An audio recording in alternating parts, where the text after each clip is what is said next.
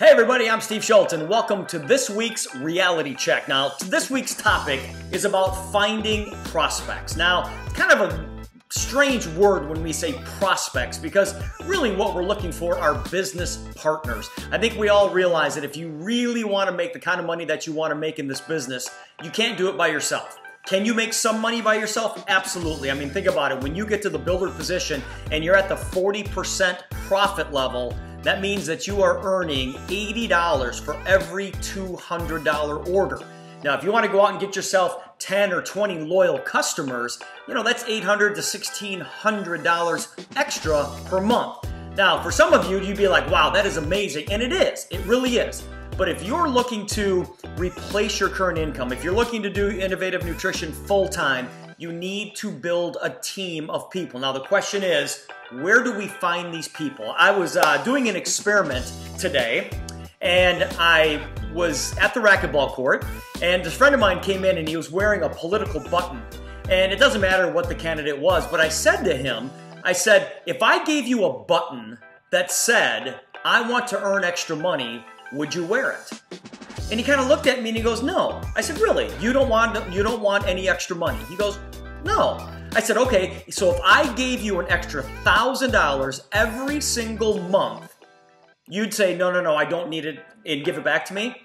And he looked at me and he goes, of course not. I guess I could always use some extra money. I said, okay, what would you do with the money? And we start talking. We had this conversation. He was talking about buying a new car or, putting the money away for, investment purposes or putting the money away for his kids' education. And I said, listen, if I could show you a way to earn some extra money for the new car, the new boat, the college education, the investment, strategy, would you be interested? And he said, absolutely. I said, listen, I don't have time right now, but let's get together.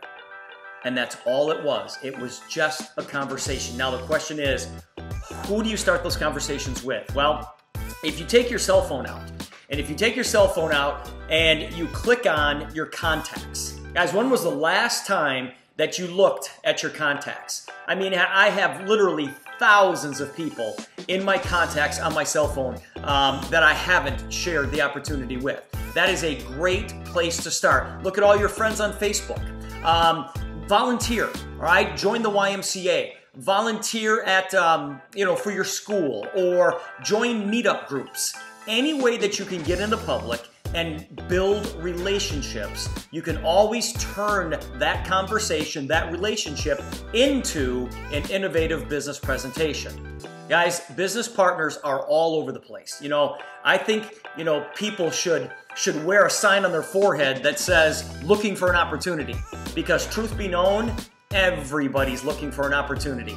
Those next biggest income earners are looking for you as hard as you're looking for them. The problem is they're not wearing that sign, so we have to ask questions. So create that contact list, make a list of everybody you know without pre-qualifying anybody.